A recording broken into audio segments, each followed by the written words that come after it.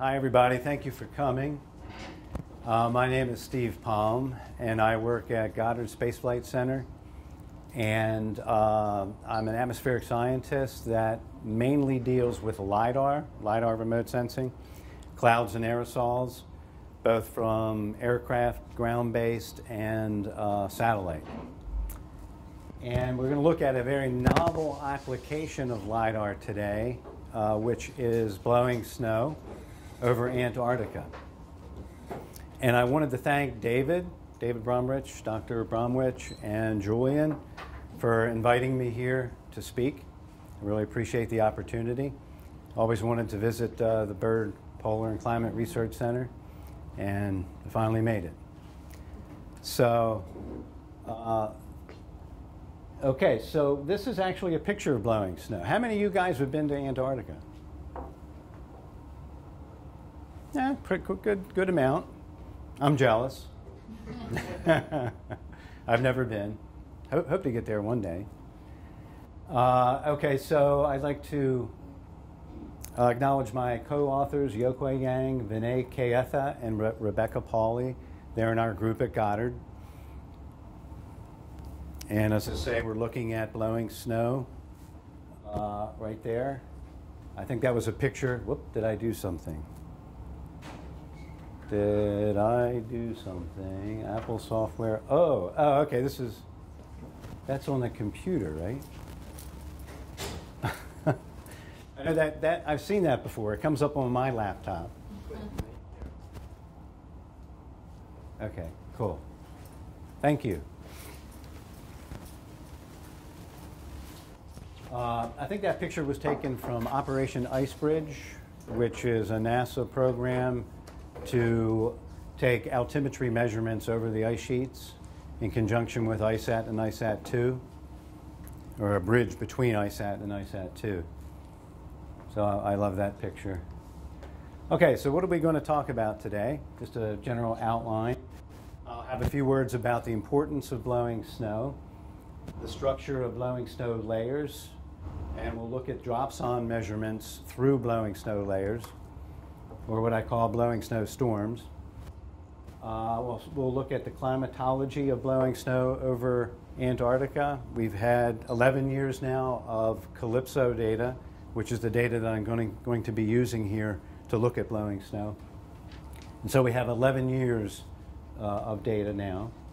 Blowing snow sublimation and transport, a paper that I just wrote recently and submitted on the transport and sublimation of blowing snow. We'll have a few slides on that. We'll look at what's missing and errors involved, and a summary. Okay, so why study blowing snow?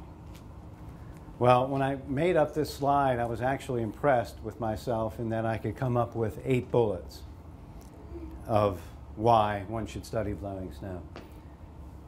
The first one, probably the most important, is because it's an important part of the mass balance of ice sheets. Both the two terms being the transport and the sublimation are part of the mass balance equation. And aside from precipitation, the sublimation of blowing snow is the largest term. Atmospheric moisture, hydrology. It's important in the hydrology cycle. It's been shown that 40 or 50% of the snow deposited in the northern latitudes over the Canadian plains, for instance, 50% is sublimated by blowing snow processes. Paleoclimate. I'm sure many of you guys are involved in that type of research, from ice cores, which would depend on an accurate knowledge of precipitation. Blowing snow has an effect on the interpretation of precipitation.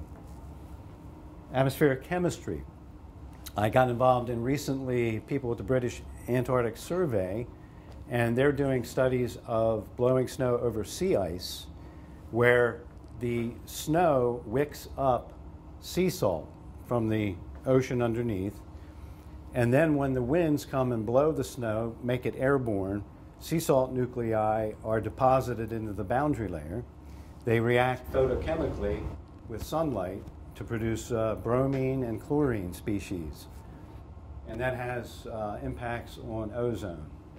So these British Antarctic Survey researchers are very interested in blowing snow over the sea ice. Regional radiation budget, it affects the long wave outgoing radiation over the ice sheets. Model improvement, we can use it for validation of models and improving models of blowing snow.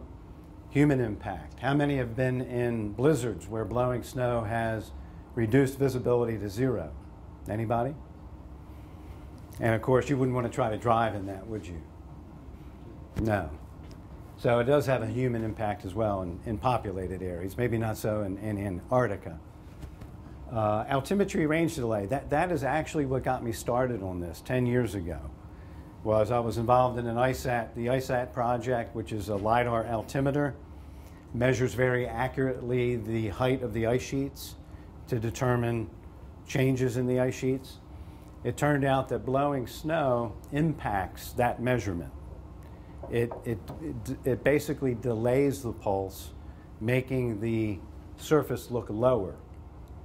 And so in this graph right here shows an example of the range, what we call the range delay.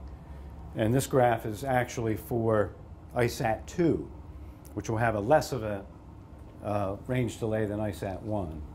But it's still in the 10 centimeter level. And when you're trying to measure the elevation of ice sheets down to a centimeter, which is what they're trying to do, the blowing snow has a big impact. So we need to know about it for that too. So it's a lot of different reasons why we would study blowing snow. Okay, so what's a presentation without a movie? Now I gotta warn you, this is a low budget, very low budget movie. So don't get your hopes up. But I wanted to show you, introduce you to blowing snow as measured by Calypso. Does everyone know what lidar is? So they send down light pulses, laser pulses, and measure the backscatter. And so what we're going to see here is backscatter from the satellite, the Calypso satellite, off of blowing snow. And I want to show you in this way so that you get a feel for what these layers look like. So we'll just cycle through a number of days in this presentation. Now, I don't know if I hit the advance button, will that actually start it? We may have to do it from the computer. Yeah, because normally like a play button comes up. Yeah. But up in the upper left, these are the tracks of Calypso. Calypso measures in just a nadir measurement along the ground track. And the green shows where the ground was detected. So black would be where clouds, intervening clouds, obscured the view of the surface or of the blowing snow. So you could only retrieve blowing snow in areas where you can see the ground, basically. On this side is where the green is where the blowing snow was detected. Okay, so all this green is shown down here. Okay, so all those tracks are kind of smushed together. That's why they look like they do. You could go ahead and hit that. There you go. Okay, so we're just cycling through a number of different days so that you can see what the average blowing snow layers look like. And simultaneously, you know, how much of the area is covered by blowing snow. In this area, in the wintertime, it's generally about 70 to 75% of the time we get blowing snow. As you can see, most of the layers are about 100 meters, 200 meters thick. Rarely we get up to 300 and 400 meters.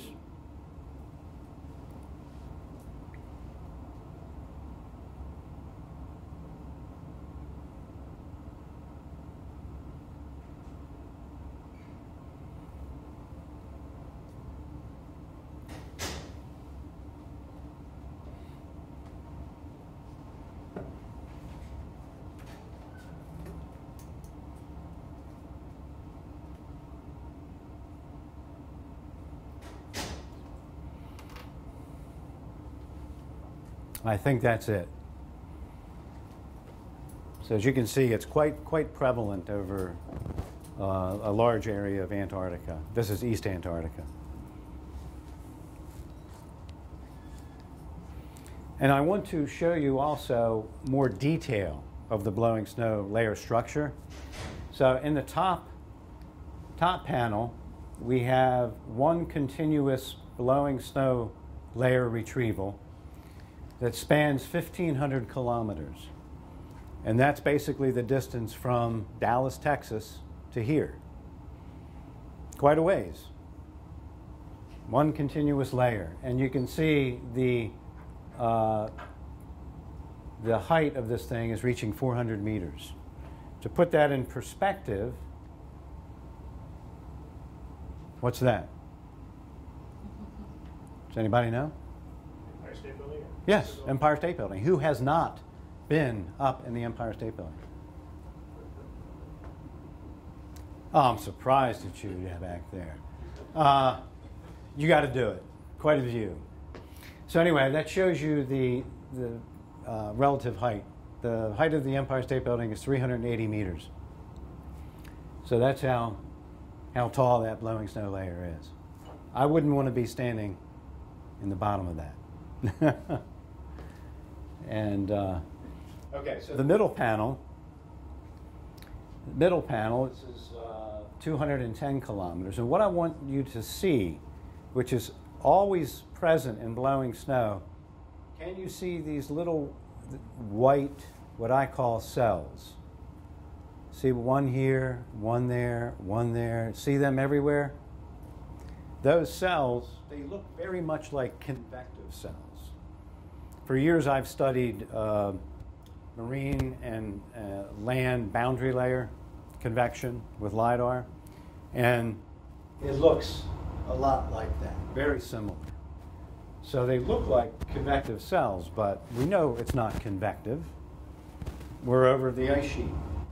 More than likely it's dark. And the bottom panel, we also see another scale where you see these hummocks here. There's one there, one there, one there, there, there.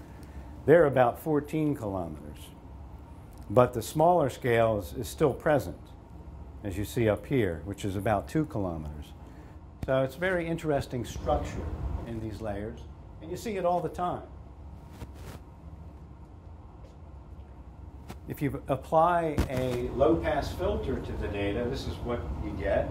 You take out the small scale, and look how regular this stuff looks. It's incredible. These undulations are about 6 kilometers apart. So why might that be? Where's that regularity coming from? Where's that structure coming from? Well, part of it, the longer scale, is coming from what I call streets. Is anyone familiar with cloud streets in the atmosphere, where the clouds kind of line up in rows? You see it on satellite, and I'll show you the next slide, and you can see that. But this is a MISR image. MISR is a multi-angle imaging spectroradiometer. It takes pictures at various angles as it goes along the track, and when it does so, it can retrieve the height of clouds or any structure in the atmosphere, the height of the surface. And so these lines here this is blowing snow. Okay, this happens to be ice sat. Okay, and in this picture you can see these small cells very plainly, like we saw in the other view graph. And these are about 2 kilometers. That image here was taken along this red line right in here. And down here, this is the MISR retrieval of the height of the blowing snow layer. You can see it's about 200 meters, 250 meters from 2,200. Oh wait, terrain height That's 400. It's closer to 400 meters, right? But you see the regular undulations because they did the height retrieval along that line, which is perpendicular to the streets. So what we see is an 8-kilometer wavelength of the streeting of the blowing snow. You don't see that here because the ISAT track was right along the axes of the streets. And cloud streets, this type of streeting is theorized to be caused by roll vortices in the atmosphere. But again, mainly associated with convection. So that's interesting. There's the cloud street picture. That was like one of the best ones I've ever seen. Over the southeast U.S. You see all the clouds are basically aligned to the mean boundary layer wind. And you can see the cyclonic curvature that was behind a cold front and a cyclone that moved through the previous day. So very similar type structure to the blowing snow.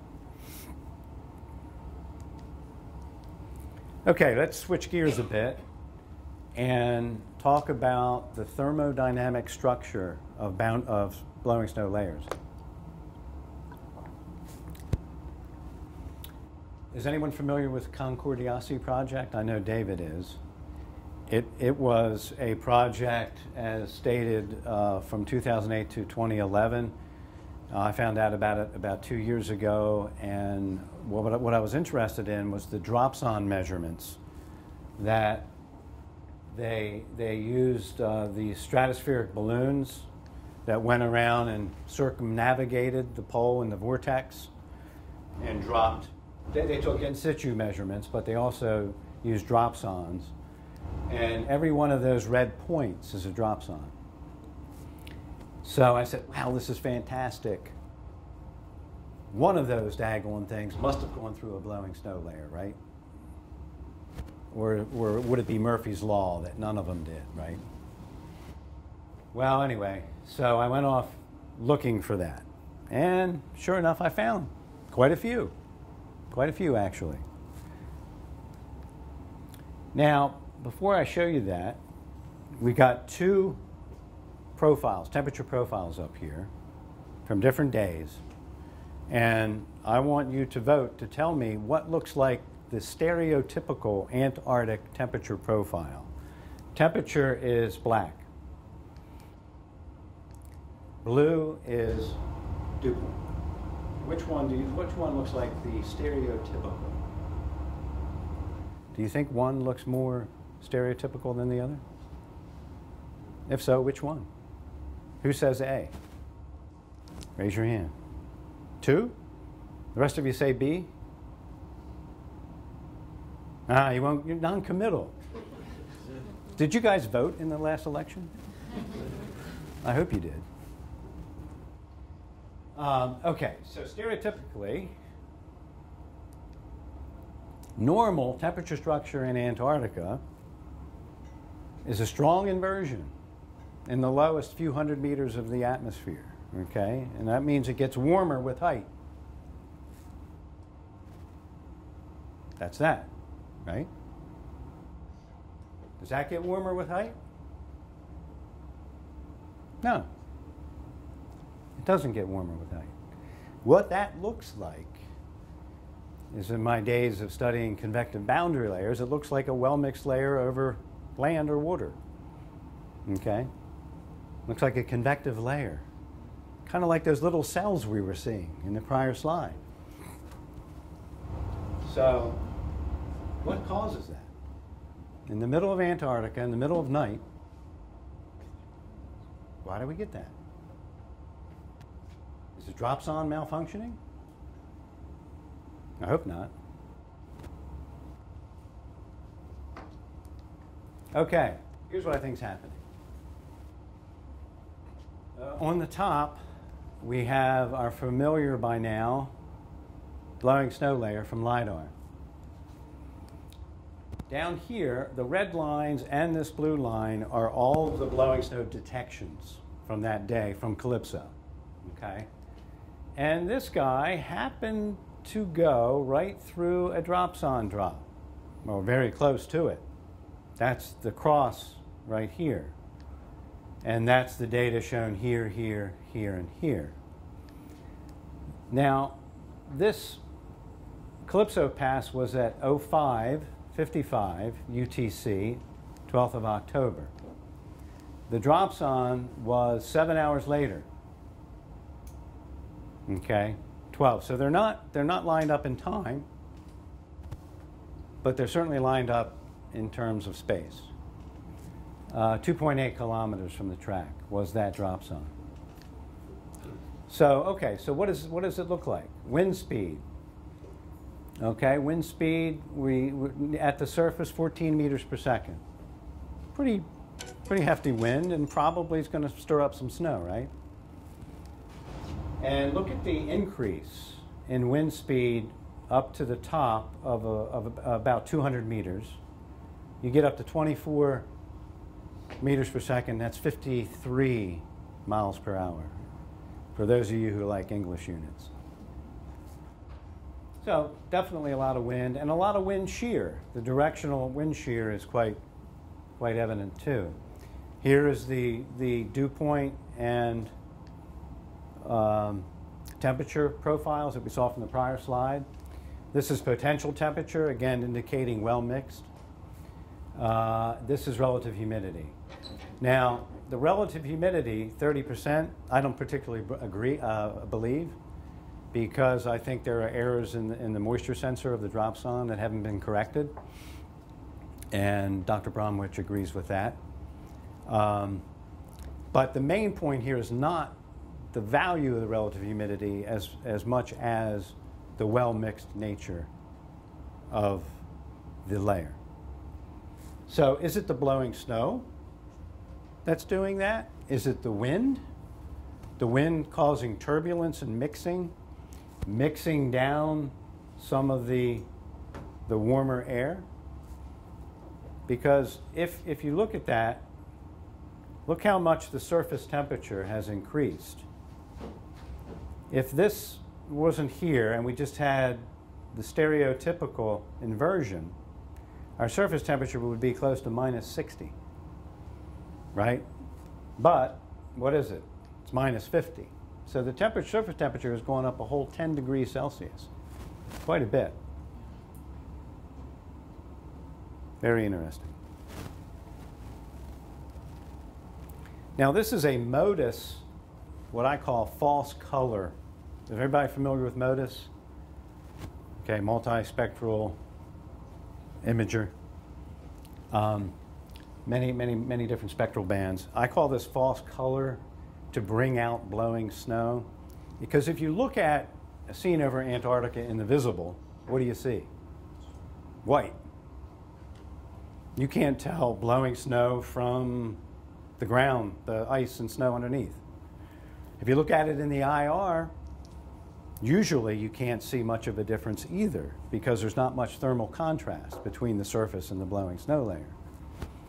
But if you use this technique, which uses, whoops, I knew I would do that. This technique, which uses the 2.1 micron channel and a visible channel for red, green, and blue, the underlying snow surface becomes blue. The blowing snow becomes, it's interesting, a different color than it's on my monitor, but here it looks like kind of a grayish or dirty white appearance, and you can see it all through here. The yellow lines, these are where Calypso has detected blowing snow for that day. So all here, all up in here, this is all blowing snow. And even the stuff down here. This was the position of the dropsonde. So well within the area covered by the blowing snow. And if you do a computation, that area covered by the blowing snow is larger than the state of Texas.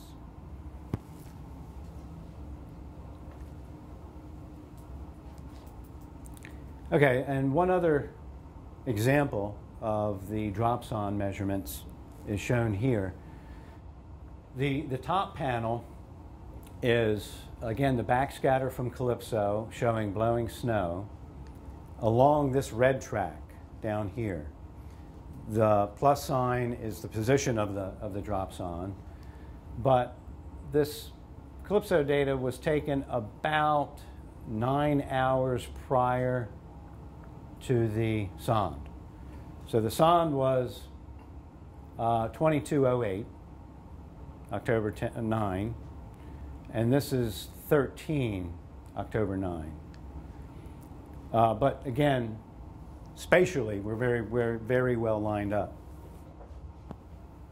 And then we had other tracks, which were green and blue here, from about 9 hours later, following day, the 10th of October, about 9 hours after the sonde.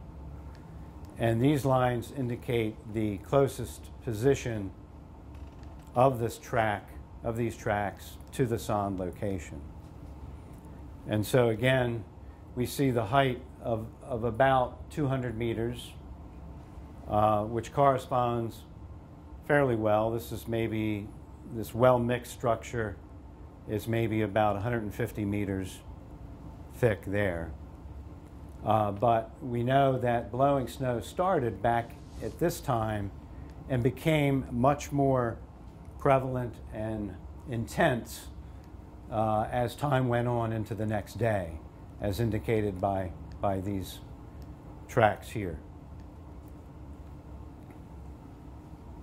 Again, the wind speed, similar, 14 meters per second at the surface, and up to 26 meters per second at the top of the layer.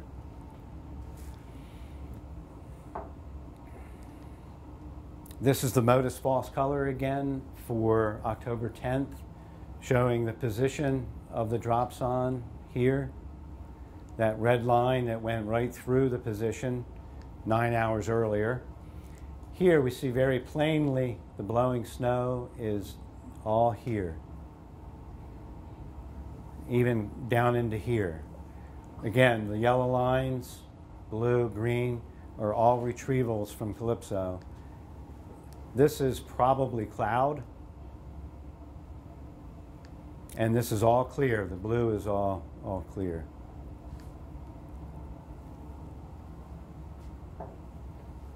And down here is the track along here, with this being the closest position to the dropsonde right there.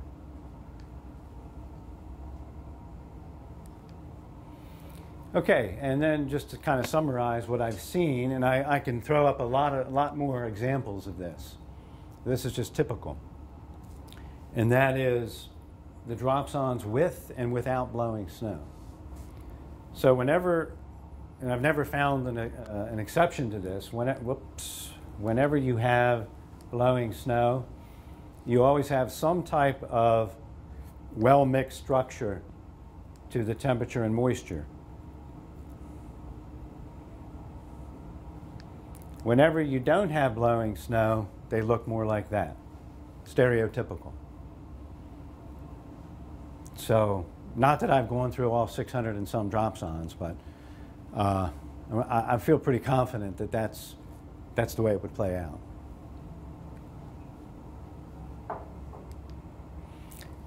Okay, another thing we've done with the data, since we've been taking it for 11 years now, is produce a climatology of blowing snow. By that, I basically mean a frequency. This is a March to September frequency for the years 2006 through 2015. And it shows you the relative frequency of blowing snow spatially for each year. And you can see how constant the pattern looks year to year.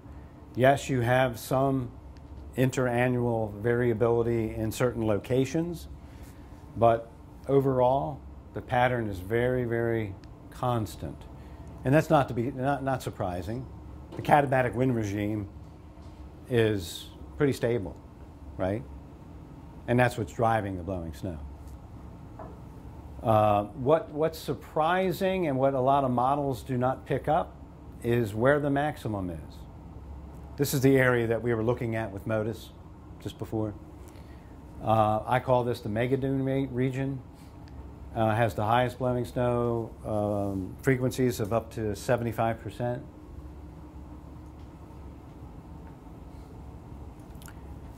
We can look at how things change month to month. And as you would expect in the winter time, you get the maximum.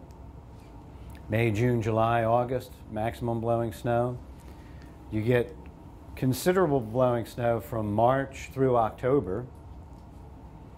And only the months of January, February, and December, and November, I guess, too, have low blowing snow frequency. So it's there year-round, but especially from March through October.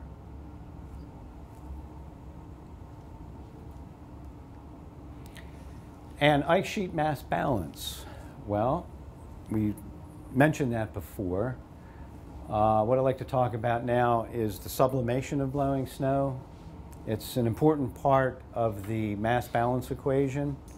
Q sub S, Q sub T is the transport. Q sub S is the next largest term in this equation beside, or I should say after precipitation. So we're going to use Calypso data and MERA 2 data to compute sublimation.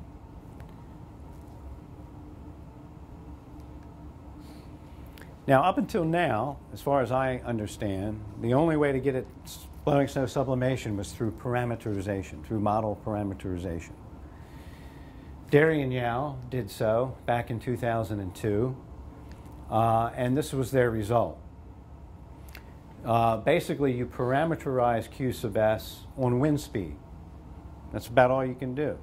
You have a threshold wind speed, which is dependent on temperature. And whenever the wind speed, the 10-meter wind speed, is above your threshold, you've got blowing snow, right?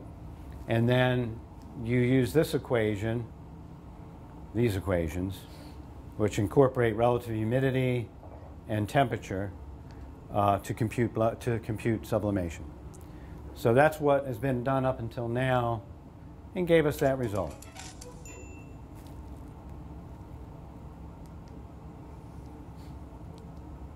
So what I'd like to do is use the actual Calypso data to get back sublimation. Don't rely on parameterization, but use actual observations. So to do that, I'm not going to go through all this, but this is the basic technique. We must compute the particle number density in the blowing snow layer. And the only way to do that, this is the measurement that Calypso makes right here. This is the backscatter. Okay, that's the physical measurement that Calypso is making. To get particle number density, we need to know the extinction.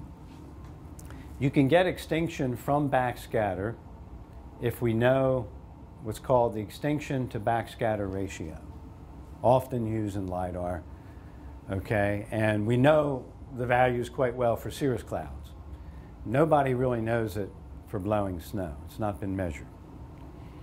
But so I chose a value in the middle of the range of what is known for cirrus clouds. And so that gives us the extinction, which then, if we also know the radii of the blowing snow particles, which we don't, but we can use an estimate from field measurements and from theoretical calculations and model, we can estimate that. Okay? So once those two things are known, the extinction and the radii. We get back particle number density. From there, we get the blowing snow mixing ratio, okay, using the particle density and the radius. And then the sublimation, which is this nasty term here, incorporating the temperature and relative humidity in the layer. And then you integrate through the layer from the ground to the top to get the column integrated blowing snow, sublimation. So here's what we've gotten. On the left is the wintertime average blowing snow frequency. We've already seen that. On the right is the sublimation for the same period, 2007 to 2015. So what you see right away is, wow, you know, we've got this really high area of blowing snow frequency, but it doesn't line up with the sublimation, right? Why is there a lot of blowing snow there, but not much sublimation?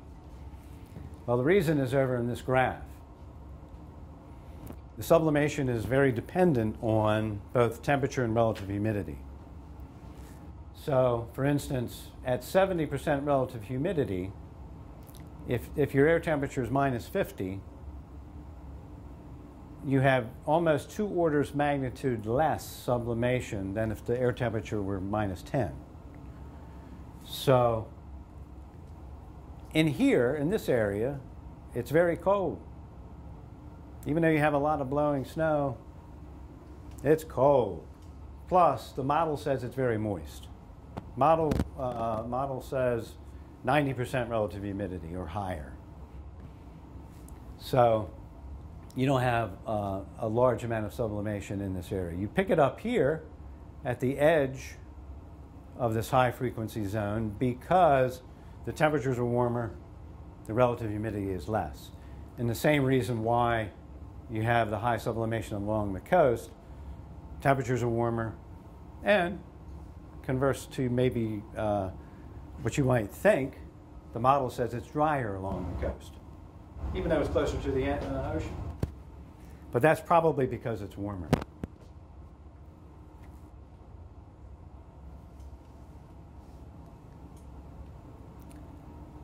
And this shows our result on the left compared to what Derry and Yao produced from the parameterization.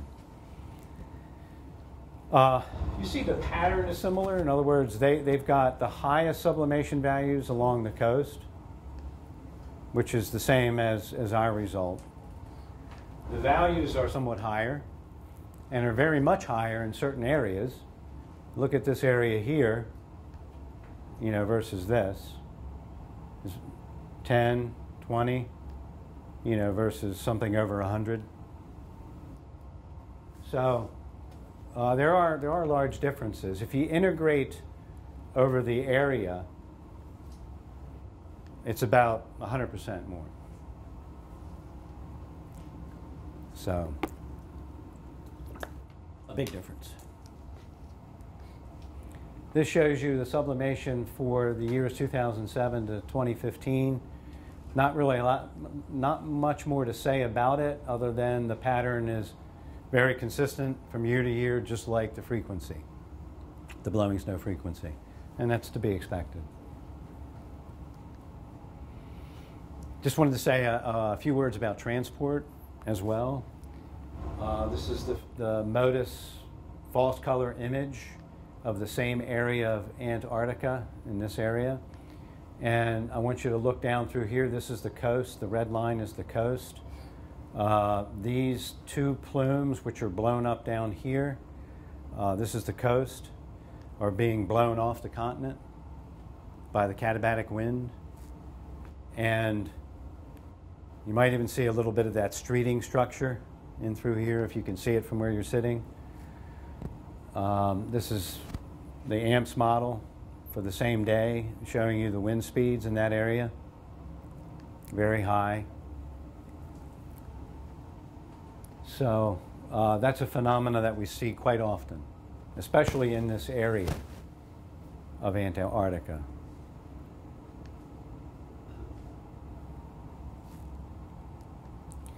And one thing we did was we computed sublimation, transport, blowing snow transport, for all the years 2007 to 2015. And we computed the sublimation at 50-kilometer increments along the coast. Everywhere along the coast, every 50 kilometers, all the way around Antarctica. Okay? And we computed the amount that was being blown off the coast at all those locations and then summed them up. Okay? And this is the number by year. An average of 2.44 gigatons per year of snow is blown off the continent. And that's a number I don't think that, as far as I know, anyone has estimated before. Now, these columns, East Antarctica, West Antarctica, about half of East Antarctica. But what I wanted to show you is over half of East Antarctica's total comes from this small longitudinal range, which was basically where I was showing you in the prior slide. This area right here. So a lot of that comes in that small, relatively small area.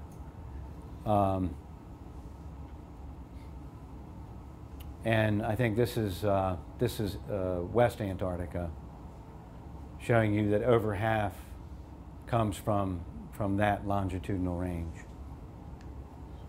which is in here.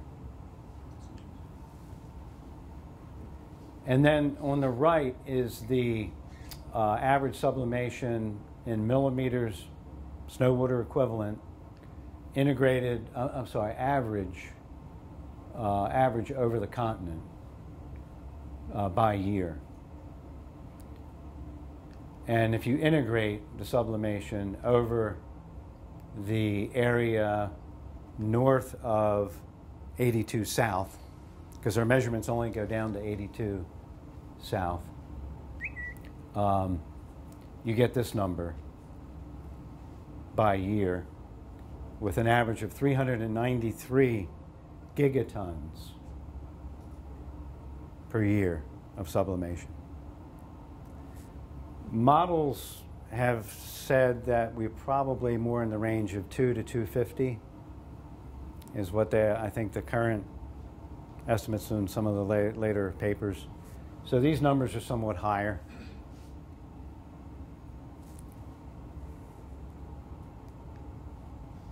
So what are we missing? Well, there's a lot of stuff we could be missing. One thing is, all the layers that I showed you are at least 30 meters thick, because that is the vertical resolution of Calypso.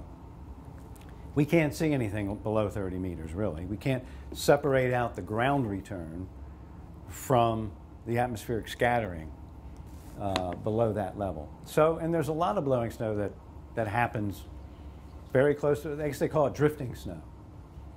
Less than 10 meters height. You know, a lot of times that happens over Antarctica. Those of you that were there, have you ever seen that? Yeah? So that's one thing. Another thing is when thick clouds are present, we cannot detect blowing snow because you can't see below them. And that's a limitation of lidar. Calypso has limited spatial sampling, right? It's just those daggone curtains, those lines. You saw that Modus area of blowing snow? Humongous. But we're only sampling those lines that, you know, along those lines. So that's another limitation. And we have errors in the sublimation calculation, of course. Snow particle density computation relies on knowledge of extinction to backscatter and particle radius, like I mentioned. We probably know them to within maybe 20%, 15, 20%. So that's going to be an error. Unavoidable. Errors in the Merritt-2 temperature and moisture data. Well, there's certainly errors in that. The model reanalysis over Antarctica is probably not that good. Not correcting for possible attenuation above the blowing snow layer. That would reduce your extinction, retrieved extinction, reduce the sublimation. That's not really a big problem except for along the coasts, because much of Antarctica in the interior is cloud-free or has very, very thin cloud cover optically. So that's only a problem around the coasts.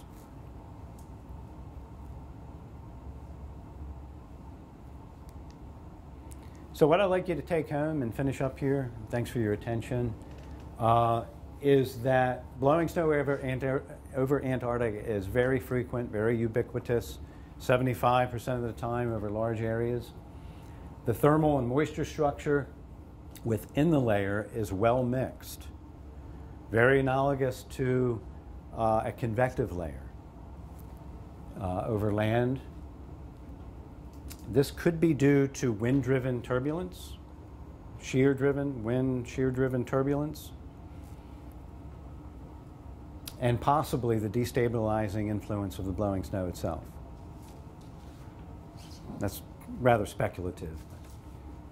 Dropsondes indicate the sublimation process does not saturate the layer. The common knowledge or theory is that when blowing snow gets going and sublimation processes happen, the layer becomes saturated. Makes sense.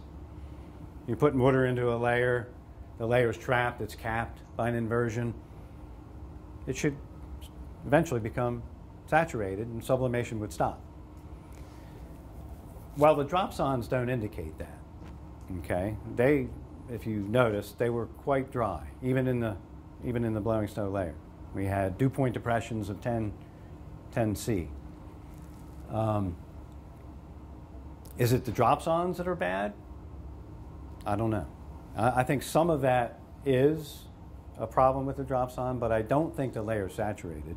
And the reason I don't think it's saturated is I think that entrainment processes at the top of the layer bring down dry air, okay, and mix it.